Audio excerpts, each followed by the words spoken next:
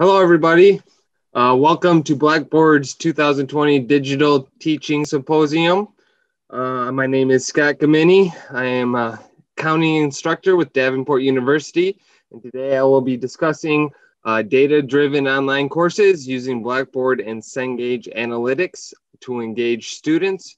Joining me in the chat is Alex Rainford. He is with Cengage, and he will be doing the moderating in the question and answer and then the chat feature. Thanks so much for joining us. Before we dive into it, just a little bit about myself. Like I mentioned, I am an accounting instructor at Davenport University, which is located in Grand Rapids, Michigan. I teach a variety of accounting courses, accounting foundation classes like financial and managerial accounting courses, taxation courses, primarily for corporations, partnerships, estates, and trust. And I also do advanced and governmental accounting. I am also involved in Business Professionals of America at Davenport University. We have a large student chapter for that. I'm an active member of the MACPA, the Michigan Association of Public Accountants, and the AGA, the Association of Governmental Accountants. I'm also involved in the VITA program. I know many of you may have heard of this, but it's the Volunteer Income Tax Assistance Program. And I also have a background from Davenport. I was a former student there. I have been teaching now full-time for about 6 years, and I've used Blackboard that entire time. So I've learned a lot from it, and I'm excited to share with all of you how I use Blackboard and then also Cengage within my Blackboard course. So agenda for today, I'm going to, of course, show you my current fall 2020 semester Blackboard course, and I'll hop right in. The plan is to be flipping from the PowerPoint presentation and my actual live Blackboard course that I'm currently running right now. I'll show you the course setup, Cengage integration, and then share with you how I engage students. Then I'm going to get into the analytics piece of my presentation today, definitely looking at the gradebook and usage and engagement metrics that are available in Blackboard, as well as Cengage. I'm also going to discuss how I use those analytics to improve my course to meet the learning outcomes listed on my syllabus, all of that good stuff. So I'm hoping you will learn a lot from this, and let's get started with my accounting courses in Blackboard. So I want to talk briefly about, before I hop into my actual Blackboard course, kind of the ways I'm teaching, I guess, this semester. I know with the environment today, and whether you're an educator or an administrator or involved in academia in any capacity, has changed quite a bit in 2020. For me, that means hybrid courses, online courses, asynchronous courses, and then fully in-seat courses too. So I do virtually all of the methods of delivery, instruction, and I use Blackboard for all of those. So I'm just going to briefly explain each of the methods here. Hybrid course, what that means at Davenport University is we meet in person, and then we also meet virtually through Blackboard. There is, the in-person component, the asynchronous component, but there's also a virtual component, meaning we meet twice a week.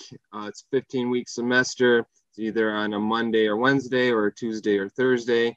We'll meet once a week in person, beginning of week this semester. And then the second meeting that week, we meet virtually live though. It's a live virtual session through Blackboard Collaborate. And that would either be on the Wednesday or Thursday this semester. That's the hybrid, and that's where I'm going to focus my presentation today, is how I engage and use analytics in that hybrid course. When I discuss this, you can use the methodology that I explain or use or I'm showing you in an asynchronous course or even in an in-person course. For my in-person class, I had one and actually just wrapped up. I use the analytic feature the same way, and I'll show you what that means. I do want to spend a little bit time just because you'll see it in the Blackboard course that I'll hop into here shortly.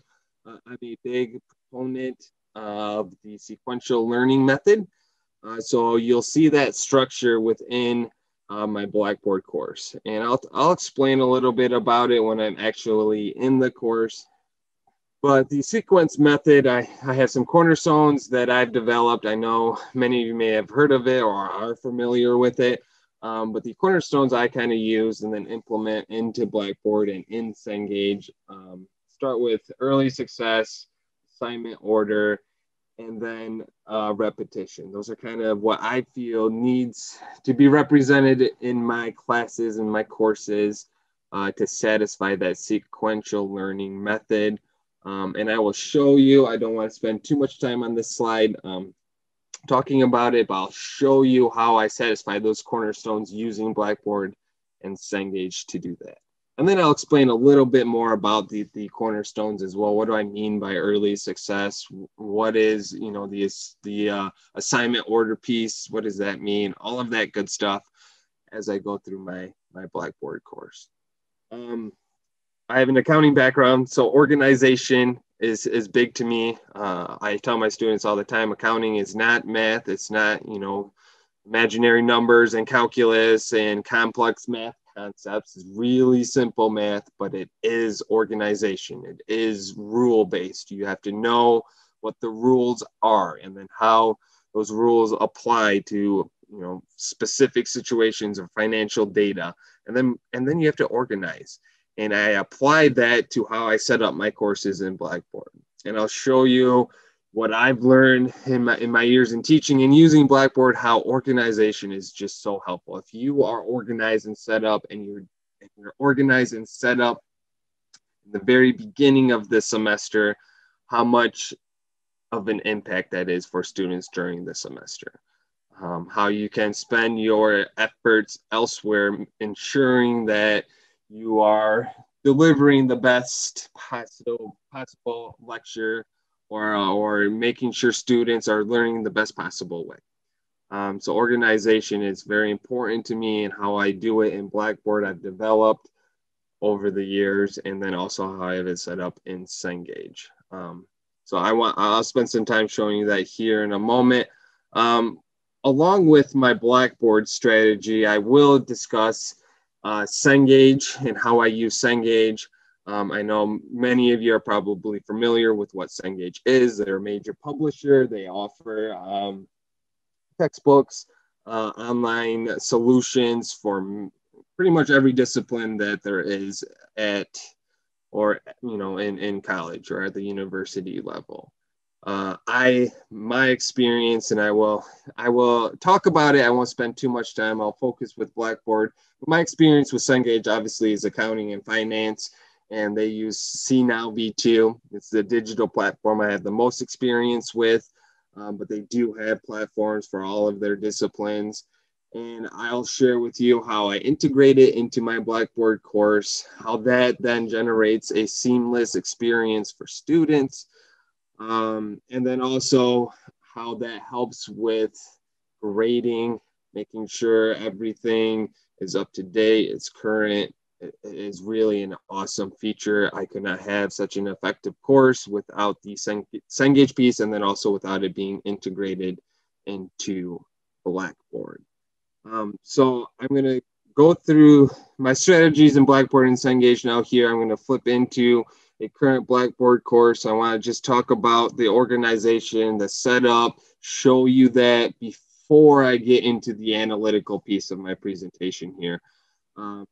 Because it's just that important to have this stuff set up and ready to go. And then, during the semester, I can focus on the analytics piece. I have now the time. I'm not constantly trying to play catch up, creating assignments 1 week ahead of the schedule to make sure students have homework and stuff to do. I can focus on the analytics and analyze those analytics and then use those analytics to make the experience better. So I'm gonna hop into my course right now. I will go, I already have it opened. I know this is familiar to many of you. I believe Davenport is using the most current version of Blackboard. So this is the organization piece here is awesome. Before even getting to the course that you're looking for, they changed this whole method and I've enjoyed the changes they implemented here. So I'll show you, this is an Accounting 201 class that I'm currently teaching. And actually, today is a Wednesday. The recording is a Wednesday, and they just took a midterm this morning. And it was proctored, and it was through Blackboard. So very, very fresh stuff here. But the stuff I'll share with you, the organization, is stuff I've been using for a while. So just a couple of pieces, and I'm not going to go link by link here because I do want to focus on analytics for this presentation. The first thing I'd like to point out is I make all of my access, I call it top level or high level access. I'm not, or don't use the module feature too heavily in my hybrid or even my asynchronous online or in-person courses. I want the information to be easily accessed. So I like using the course menu to do that. So I'll have, and you'll see many links, and I know institutions are different and you may not be able to create links depending on where you're teaching from. But I like creating specific links and having those links visible at the very top level. So when students log in, they see this homepage screen here, they know they're in the correct class. I put all that information in the header, in the description here. But then I have my important links, the links I want students to be using, all visible right away. It's not buried in weekly materials and week 6 folder or someplace where they have to click 4 times to get to where they need to be. And it makes them more familiar with Blackboard. They get used to it. They are using maybe more of the features instead of just going to a weekly materials link and then to the modules they have to complete for that week. So it's a little bit of a learning curve. You have to, be specific in the beginning with students and how to get to all this, where to go, but they learn quickly. So just the organization here, I have an homepage link, and this is the integration piece, which with Cengage, which is so awesome. But it is integrated into Blackboard, meaning students, once they are signed into Blackboard, are also signed into Cengage. And these links are all available through Blackboard, so they're not signing into Blackboard and then signing into Cengage to do the homework and then going back into Blackboard to watch a recorded lecture or get the notes. It's all through Blackboard. And with the integration piece, and it's very easy, I've integrated all of this myself. I'm not getting my technology department involved or asking Cengage reps to do this for me. It's all something I do on my own, very easy to figure out. But once it's integrated, there's grade return. Once assignments are completed in Cengage, much of it, if not all of it, especially for the accounting discipline, which is very nice, is auto-graded. And those grades are returned into Blackboard where I have to report all my final grades. So that's an awesome feature. Having it auto-graded is a huge time saver, and then I can spend more time on the analytics and making my lectures better. So if we have time today, I may show you how the integration process works. But with these links, I have the Cengage help link here is the next one, and I kind of put these towards the top because these are the links that students are going to use the most. I have multiple ways for students to access their homework through Blackboard. I always found if you only have one way for them to do it and they can't get that way to work, it's good for them to have an alternative. But the help link, I recommend in any Cengage project that you're using, or if you're not with a Cengage project, having a link in the menu for publisher help for technology, technical support here. If I were to click on that, it brings me, or would bring the student to a technical support page. And I tell my students, hey, if you have a technology, if you're trying to do homework for my class and you're nearing the deadline, don't email me saying your computer crashed. I'm not going to know what to do. I'm not a technology, I'm an accounting instructor, not a technology instructor. You have to go through the Cengage Tech Help. And if you do that, and I make them do this, if they want an extension on a due date, they have to get a support ticket from Cengage. They have to show me that support ticket, and then I may consider extending. But then other resources available here. Blackboard specific resources. I like the virtual classroom, especially in my hybrid format here. I made a top level link to access Blackboard Collaborate Ultra, which is where we hold our virtual sessions, which I'm sure many of you may be doing this as well, but where we hold our virtual sessions once a week. So I added that link here. There's no going to find that. I call it the virtual classroom instead of Blackboard Collaborate. I explain specifically how to get into the virtual classroom. And then the second way, I have recorded lectures here too. I'll circle back to this, but all of the recorded lectures from those virtual sessions and even the in-person sessions are housed here, but very top level, very easy and customized, and ease of access is key. So I need to get in, before I get too far here, I want to get into the analytics piece, but I cannot emphasize and stress enough of having this set up, having these links ready to go before you start the semester. Because if you're always trying to play catch up, then the analytics piece is just an extra, and it's probably too much. I know as educators or administrators, you're always doing 10 things at once, and it's difficult to balance everything. So analytics may not be something you would focus on because you're doing everything else first. That's more important. Before I do the analytics piece, I do want to mention the second way students access, and if you can do this with, you can do this with Cengage, but if you have other assignments, having two ways to get to what they need to do is always helpful. They can go through their assignments through the homepage or through the Cengage Now assignments link, and they go into their homework or can access specific homework through this link as well. I've always found that to be very, very helpful. And these are, I always have 3 activities per chapter. All 3 activities are listed in a folder within the Cengage Now assignment, so they can see every chapter here and then what activities they have to do for each chapter. And this is just the sequence method visualized, basically. There's the early success is the pre-assignment. They do that first. They have to do that first. I use prerequisites to establish order. They have to do the pre-assignments before the exercises. They have to do the exercises before the problems. I set time limits on the pre-assignment because it's introductory. There's video clips. There's reading involved. They need to do that assignments first and then spend 30 minutes in it before they do the exercises. Once they submit, just take the exercises, then they can do the homework problems. But again, it all goes to the organization, the ease of access for the student.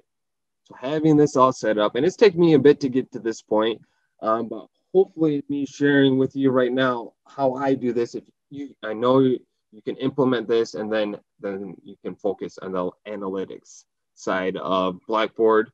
And then also, if you're using Cengage, the Cengage analytics piece. I'm going to go back into the PowerPoint just briefly here. And we'll get into the course analytics. And really, you want to, and I didn't, when I first started teaching, there was a lot to do, in figuring out Blackboard, figuring out all the different LMSs. But once you get it figured out, once you have your course set up from the very beginning, then this analytics piece can vastly improve everything you're doing. I mean, it has for me, and I'll show you what I do first in Blackboard, what analytics features I use in Blackboard, and then also what I use in the Cengage side of my course. So the Blackboard analytics, the ones I use the most is the course activity report, user activity report, and then especially the statistics report. And I'll show you how to get to these reports and how to get statistics report for particular items, which I have found to be huge. The course activity, user activity reports, I use those mostly for attendance, making sure students are attending certain sessions when they should be. The activity reports you can use for materials you post to Blackboard and want to make sure students are using. those two reports, and I don't use them as heavily, more relate to if you have specific assignments within Blackboard, and I'm sure that is the case for many of you. Since I use Cengage to administer and deliver all of my homework and even my assessments, I don't rely on those activity reports as much, but I still find value in them. The statistics report, though, very important. I use that a lot. And I use it for my lectures that I have recorded, and I record all my live lectures. My in-person lectures are recorded, and my virtual class meeting lectures are recorded. And then I use the statistics report specifically for those to see what students are doing. But if you have assignment level or assignments within Blackboard, you can dig into the assignment details. They have statistics reports for those. You can look at trends within Blackboard and see, well, what assignments are being utilized, what parts of an assignment need to be emphasized more or focused on more. So very helpful reports. I'll show you when I get back to Blackboard here, the statistics report and how I use it. But the other two reports, I more lean on Cengage for those activity reports, and I'll show you that piece as well. So Blackboard Analytics, the statistics stuff, like I mentioned, is what I use the most. And it's really for me and to tell me to let myself know how are students engaging with Blackboard itself. What materials are they using? What do they tend to reference more? And then if they are using those materials, I know that they are preparing themselves correctly, or then I know if they're not referencing something, I may adjust and change how I or what I post in future semesters. Collaborate analytics show student engagement with the lectures, and that is where I will show and spend some time on in Blackboard, because that is huge. And I actually had to share with fellow colleagues, other instructors, how to use this feature, but you can actually post your virtual class sessions that you meet and have used, and I'm sure you've used in Blackboard Collaborate. You can post those sessions or those meetings if you're recording them, and then you can get statistics on if students are going back to those recordings and using them. And that has changed the game for me, and I'll show you that in a moment here. I also use Collaborate with group work. And that's one way students can use or be in groups, do group activities, and still follow the very strict COVID protocols that we are all subject to. The breakout group feature is excellent in Blackboard. It's a way for students to work with each other. They can even in my courses work with each other and not have me there. So if they wanted to meet to work on homework together and they can't in person because of all the restrictions, they can do that through Blackboard through the virtual class structure. But breakout groups are huge for that. And actually, I've adapted at the very beginning of the semester, I record and post everything in Blackboard.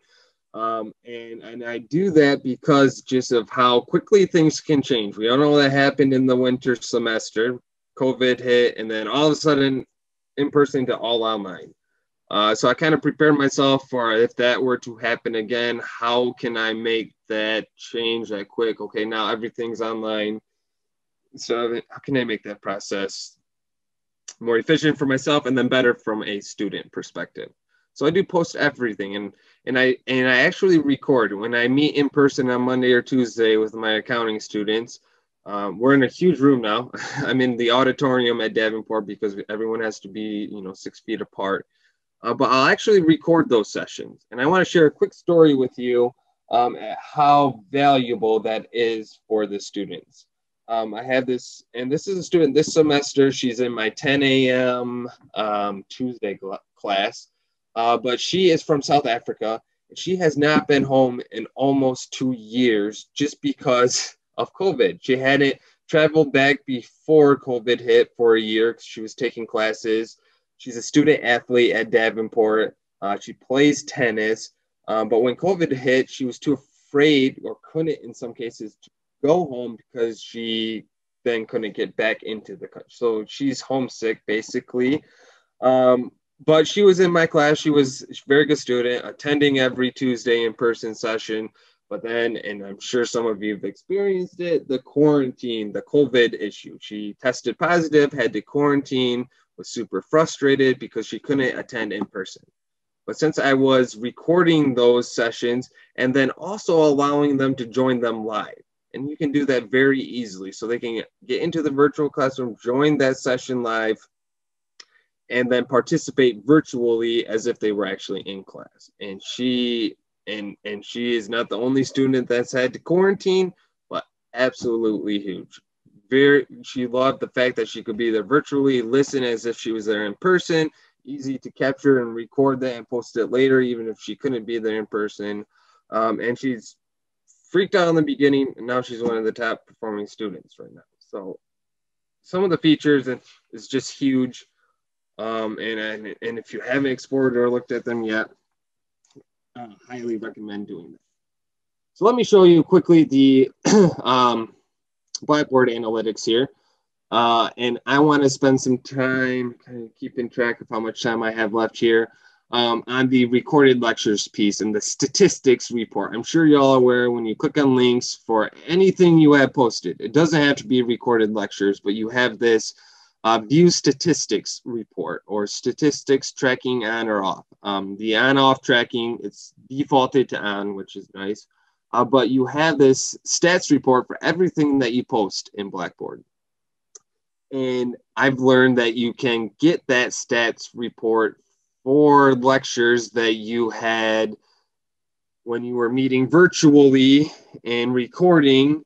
You can copy those links, post them in Blackboard in a dedicated area like I have here, the recorded lectures, and then you can access the statistics for that report. So I'm going to show you the access, and then I'll walk through what I learned and how I got to this point, how to get the stats report. But I'm going to look in the how to register for See Now link. If I do view statistics report here, content usage statistics. So it says right here, this report is only going to display usage stats for this item in particular, meaning the how to register for Cengage recorded lecture. And that's all I want. I don't want usage for everything, just this one particular item. I'm going to go to run here. It will bring me to this screen. I want it to PDF, that's fine. You can have it in Excel, whatever you want. And then I'm going to set it back to the beginning of the semester. So we started in the very beginning of September, and then I want it to end today, and then I will include all of my students. Submit. Doesn't take too long. If you narrowed the scope of the dates, I selected the entire semester, so it takes a little bit of processing time. But after it's done, it will show you a PDF version that looks like this. So it shows all of your students that accessed this recorded lecture and how many times they accessed it. So you'll see some of my students listed here, how many times they accessed this recorded lecture. It gives you, a ton of information. What day, what hour they accessed the information. So you'll see, if you're looking at, I haven't used this part, but it looks like the highest usage is in the 9th hour of a day. What day of the week? By far Monday. This is a Monday-Wednesday class. So on Monday, probably right after class, they went back in to make sure they were following the registration process. So very helpful. You want to know what your students are doing and if they are using the resources. You talk about them all the time in class. Hey, do this, do that. This tells you if they are actually listening. And if they're not, then you spend some time in the next meeting, the next virtual or in-person meeting, and tell them, hey, I see none of you are using this report. I'm answering multiple emails that I don't need to, because had you watched this lecture, those questions would have been answered. So this usage report for the recorded lectures I have loved. And it lets me know what my students are doing. And then I know that they're using the features that I talk about in class. And it's just a helpful feature for the recorded lectures. The other report I'll run is actually in the Blackboard Collaborate, and I do this for attendance. So if you do the view reports in the course room link here, it gives you a report on basically who attended this particular date, what time did they start, what time did they leave. So when I do attendance for my classes, I want to make sure, okay, Kaylee first joined at the very beginning, 10 minutes before class, and then she left at 11:05. Well, class gets done at 11:50, so she didn't stay the whole time. What's going on? And then this particular example from today was the midterm, so she just finished the midterm early. That's helpful with attendance, because I know I don't want to count someone as attending who showed up for 5 minutes and then left. So plenty of reports that you can run and do in Blackboard. The usage reports for the recorded lecture, I recommend that one the most.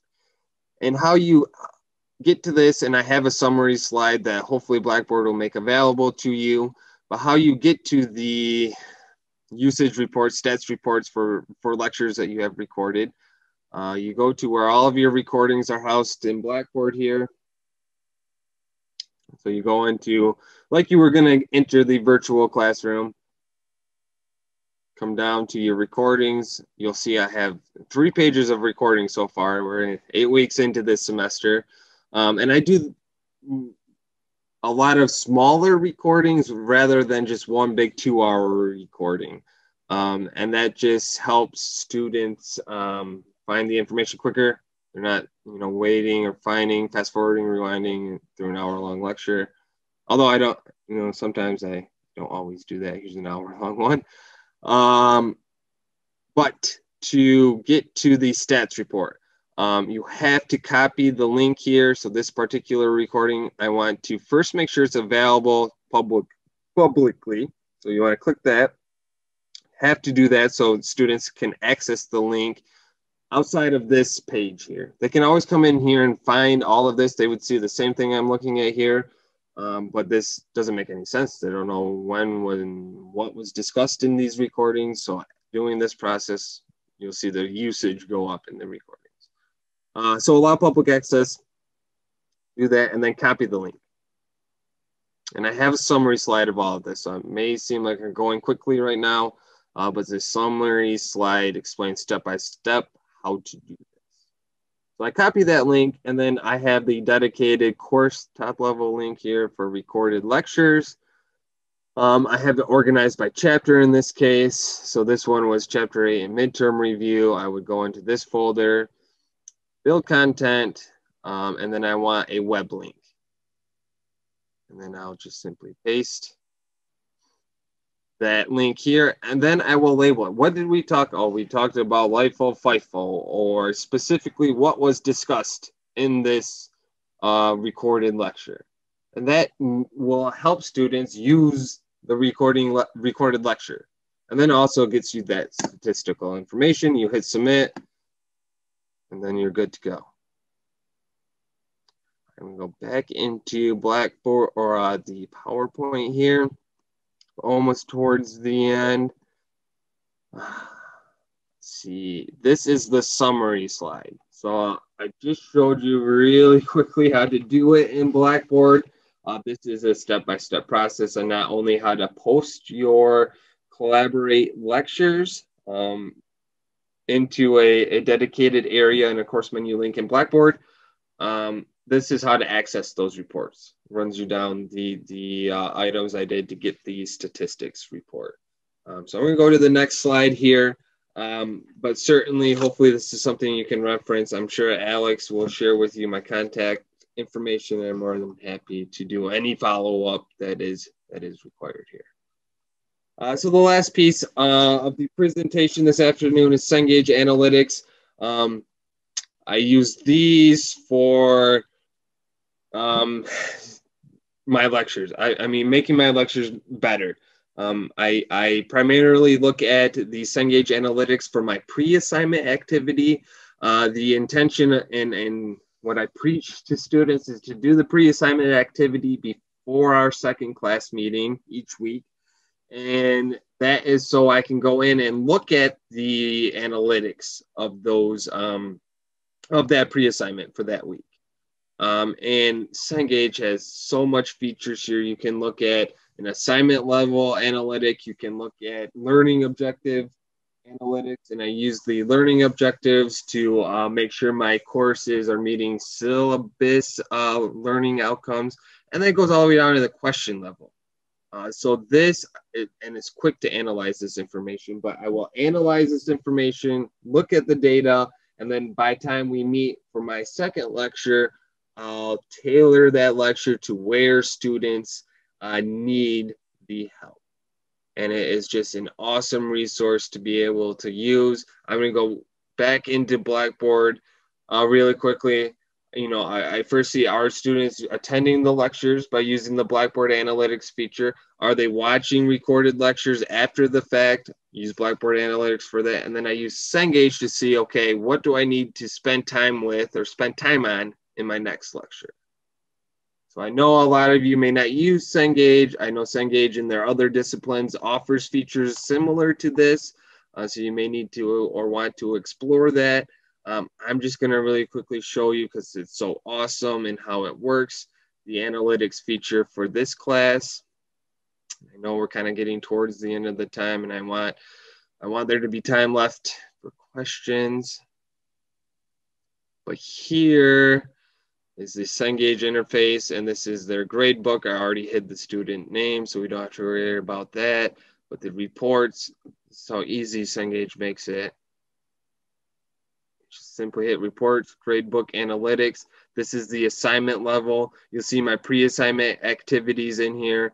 I'll go to the chapter 1 pre-assignment before our second lecture and see, okay, what collectively did students not do well with? And this is an introductory level assignment. So, and these results are a bit skewed. My students, yes, looks like they did very, very well on this, but this is after we've had that second lecture. So we've met again and talked about specifically what they struggled on initially, and then they get to go back into this activity and improve their score.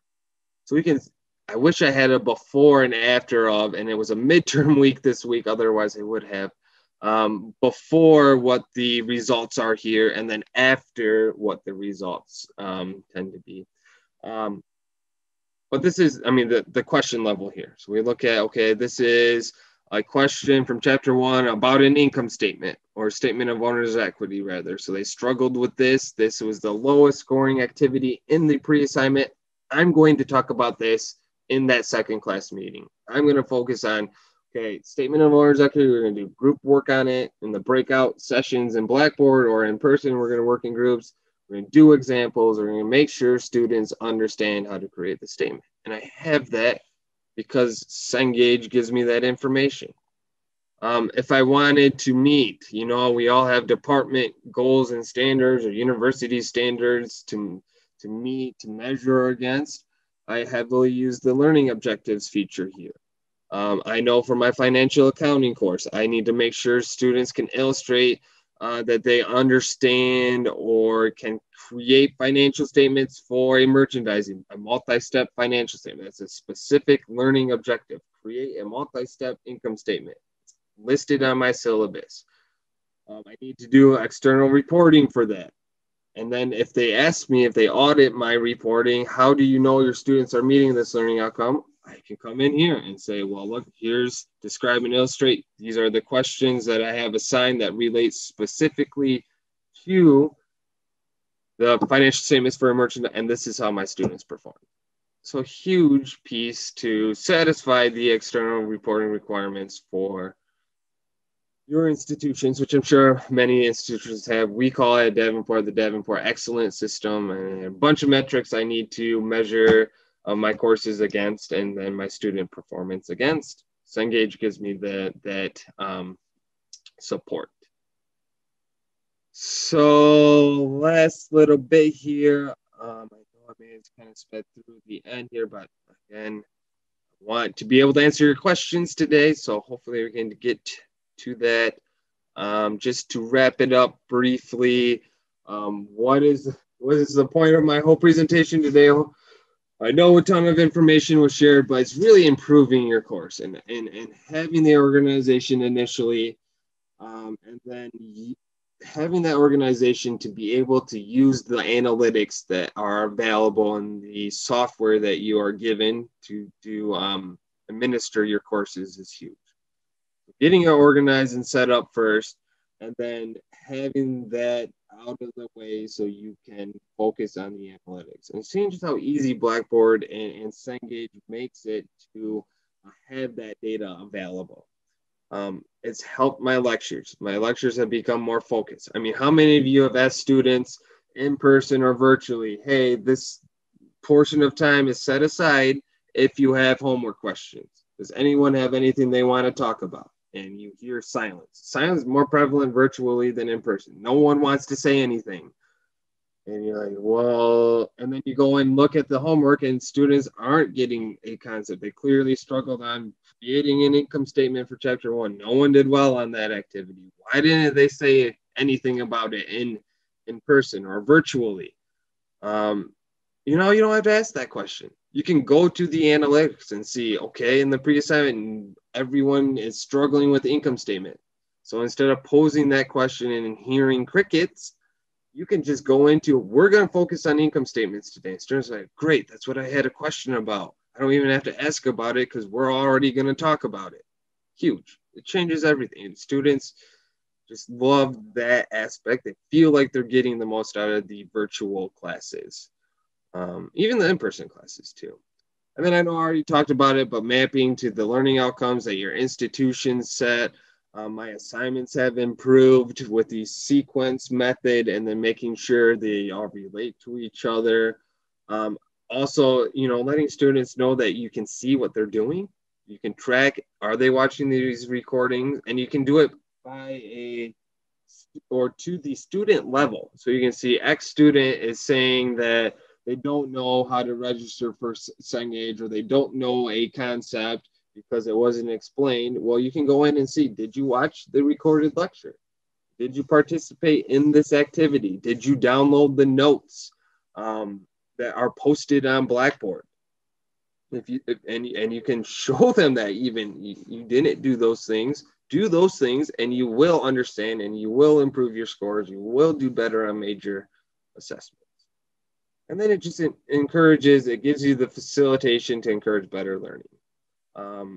When you have focused lectures, better assignments, students feel like they're getting the most out of the virtual classes, which is always a struggle right now because it's so new to them and so different than what they're used to. If all of that feels value added to the students, then you're promoting an environment that has a better learning experience.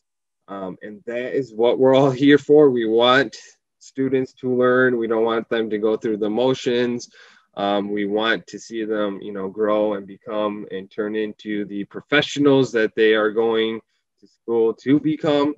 So it's really, it's awesome to see that. It's great in the fact that Blackboard and Cengage has resources to allow you to do these things. It's just a matter of actually doing them and then implementing these improvements. But I'm sure Alex will warn me or not.